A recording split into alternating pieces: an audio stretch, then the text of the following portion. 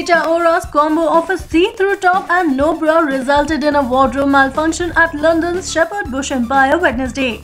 She seemed to be allergic to the idea of sticking to a single look for a whole day, and Rita Ora swapped one eye-catching look for another as she left Charlie XCX's London gig in a sheer black top. The singer accidentally revealed that she had opted to go braless in the racy poloneck as she arrived home from her fun night out in London.